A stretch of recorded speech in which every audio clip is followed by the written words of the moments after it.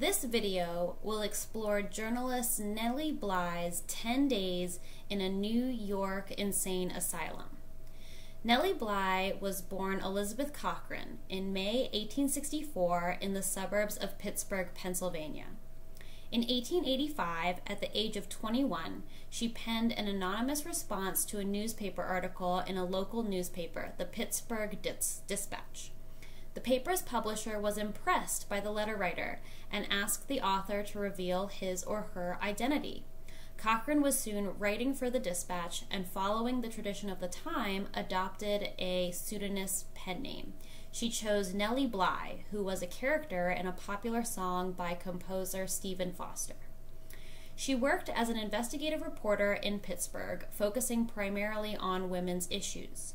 She then spent 6 months traveling to Mexico, and in 1887 she moved to New York, where it took her months to land her next job at the New York World. The World was published by Joseph Pulitzer, who was a Czech immigrant, and it specialized in sensationalist and lurid stories. This made it one of the most highly circulated papers of its day. In addition to this, it also published hard-hitting investigative pieces, which is what Bly was interested in. Just 23 years old, Bly was now one of a handful of female reporters in New York City. She was determined to make her mark, and so she accepted an unusual assignment. For years, rumors had swirled about conditions in one of the city's most notorious places, the insane asylum on Blackwell Island.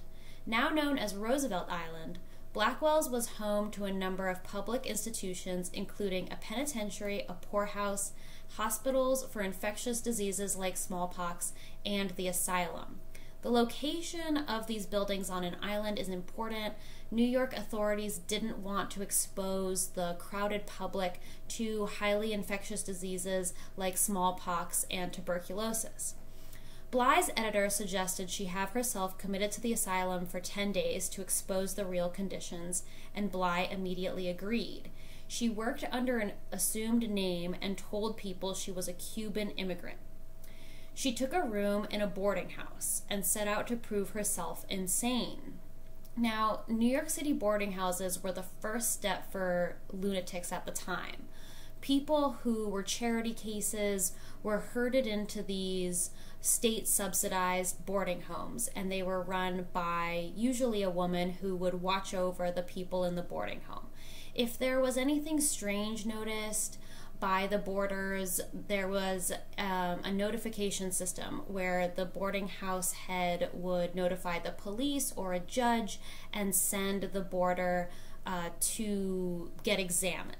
So this is very different from the system today. We don't have boarding houses anymore, really, and we certainly don't have this sort of network where you could live on your own at a boarding house, and if you improved, you would be left alone, but if you got worse, you would be subject to investigation. Bly claimed to have amnesia, and she came before a judge who was very perplexed and was confused whether she needed an interpreter or if she was truly mentally ill. Bly was known for stunt journalism, and so she was committed to this stunt. She always wanted to learn about asylums to know for sure that the most helpless of God's creatures were truly being taken care of. She had heard some stories about abuse and mistreatment, but she dismissed these as exaggerated or romances, imagined by a gossipy public. She scared herself with ghost stories in order to attain a scared look on her face. Her assumed name during this experiment was Nellie Brown. She acted distant, nervous, and agitated until she disturbed the other boarding house women enough that they called for doctors. Bly then met with several doctors at Bellevue Hospital in New York City. She also met with a kind judge who attempted to classify her mental health. She went into these meetings fearing that she could not trick these men who could not be deceived after so much experience with the insane. And it's true that the judge she went before put up somewhat of a fight and wasn't incredibly convinced that she was insane. It was easier for her to convince the doctors. Mrs. Stannard, the matron of the boarding house who referred her, claimed that Brown's pupils have been enlarged ever since she came to the home. They have not changed once. Once determined to admit her, the doctors were not going to be convinced otherwise. While at Bellevue Hospital, Bly met another woman who was to be examined, Miss Ann Neville. Ann Neville explained that she had been a poor chambermaid, but had gotten sick and was sent to a sister's home to be treated. Her nephew then lost her job and couldn't pay her home expenses, so she had been transferred to Bellevue Hospital. She said she was not insane, and that the doctors have been asking me many curious questions and confusing me as much as possible, but I know there's nothing wrong with my brain. Nearly all of the women Bly would meet were not wealthy, or from immigrant families, or had experienced some kind of trauma, such as losing a child, and their life in New York had left them with very few options. One has to remember that asylums at the time were separated by gender, and so Bly was only able to see the plight of women up close, but there were many cases regarding insane men in New York as well. The doctors also didn't have as great an understanding of mental illness, and so they would use questions and examinations to confirm what they had already heard rather than to possibly correct what was going on with the patient. Another instance of this is seen in the case of Tilly Mayard, a young woman recently recovered from fever but suffering a nervous debility. Her friends sent her to Bellevue, and upon learning she's being locked away, she claims her sanity to the doctor and argued, "If you know anything at all, you should be able to tell that I am perfectly sane. Why don't you test me?" To which the doctor responded, "We know all we want on that score." After one terrible night at Bellevue with food and a hard mattress to sleep on, Bly was transferred to Blackwell Island. Once there, she stopped acting insane and simply acted as herself. She took care to detail every part of her days in the asylum, which was a total of 10 days. Women were given slightly spoiled and cold meat, thin and flavorless broth and tea, and bread that was black and dirty and hard. Bly couldn't make herself eat it. She was used to much richer foods, but the other residents were hungry, and they would reach over each other to reach as much food as they could and eat it without complaint. As far as I'm aware, this Blackwell's Island was completely subsidized by the state, so there wasn't a requirement for patients to pay. Everything was taken care of: food, medical care, shelter, and that's different from today, where many nursing homes and these kinds of homes require financial payment. Bly was then given an ice-cold bath and scrubbed ferociously all over by a nurse. She was then put in a flannel dress without being properly dried off. Her wet hair and skin made her bed sheets and pillow as wet and cold as she was, and the single wool blanket she was provided was too short to cover her feet and shoulders at the same time. This is very different from today. There's a lot of recollections on nursing home patients never being bathed. They're not giving their own blankets. There are usually laundries on site, and so it is different treatment than what we see today for our poor and sick. Bly asked why there weren't more blankets or clothes, or why people weren't being treated better, and she said that this was a charity, and so they only had a certain number of resources, and she should be thankful for what she should get and not complain. The next morning, the patients with their still damp hair would be combed, and 45 women shared 2 nurses and 6 combs. After a thin breakfast, the patients were sent to do all the cleaning and upkeep of the institution, even cleaning the nurses' bedrooms and clothing. It was believed that this physical activity was good for the women and kept their minds occupied. For several hours of the day, the patients were made to sit still on benches, and they weren't given anything therapeutic or enjoyable to do. Again, we see this similarity with nursing homes today, where residents will report not being able to see a doctor or nurse for days. Bly reported that she was never so tired as she grew sitting on those benches. Several of the patients would sit on one foot or sideways to make a change, but they were always reproved and told to sit up straight. If they talked, they were scolded to and told to shut up. If they wanted to walk around in order to take the stiffness out of them, they were told to sit down and be still.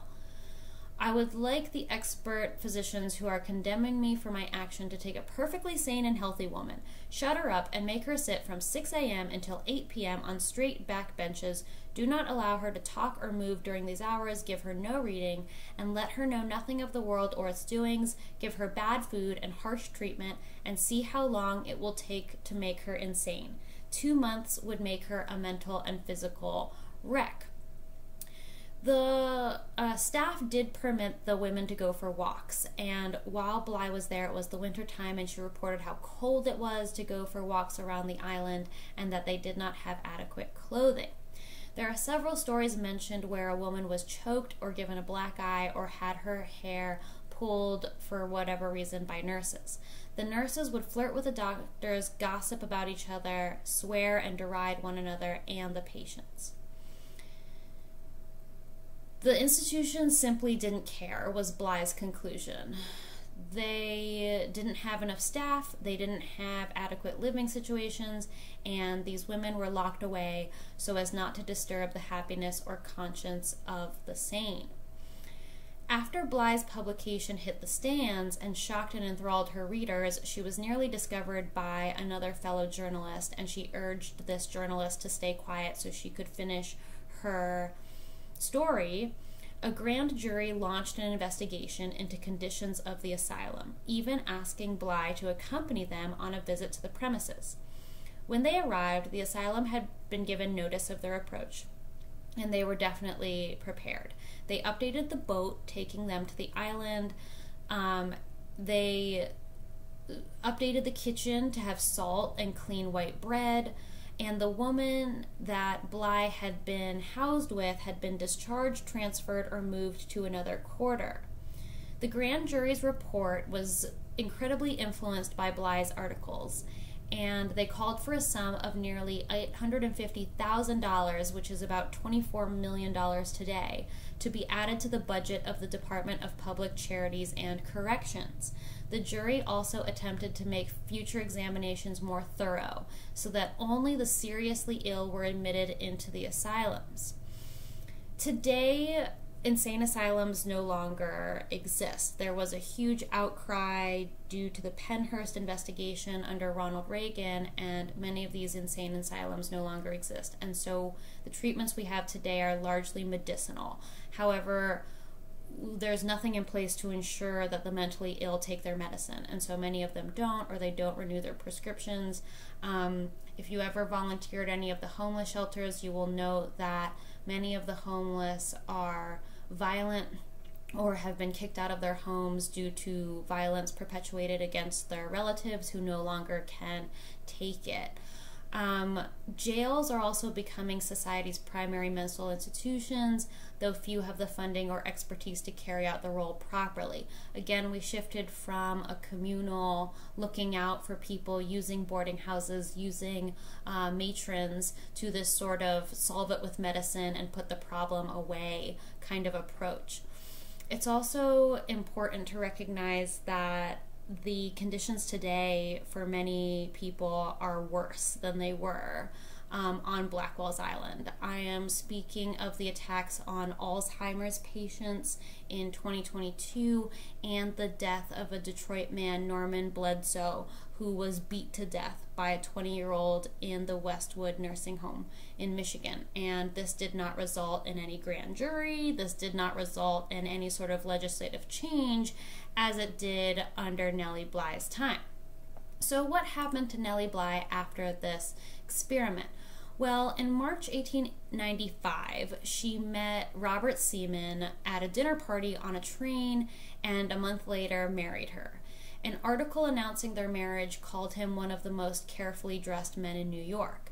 Seaman was almost 40 years older than Bly, and his loved ones were suspicious, sure that she had married him for his money or a stunt report, and Bly was accused of being a stunt reporter at the time, where she would pretend to be married and then write about it.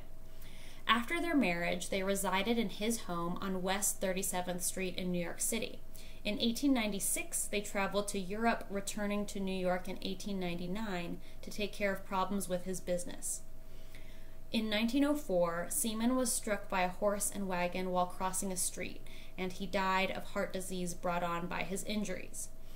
His business, which was dedicated to wholesale grocery and ironclad manufacturing cans for shipping milk on trains, and enameled kitchenware,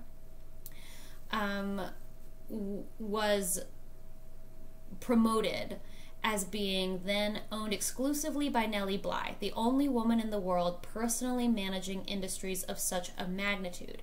After his death in 1904, Bly became the energetic and innovative president of the ironclad manufacturing company. Later, however, there was embezzlement on the part of employees, and this destroyed the company.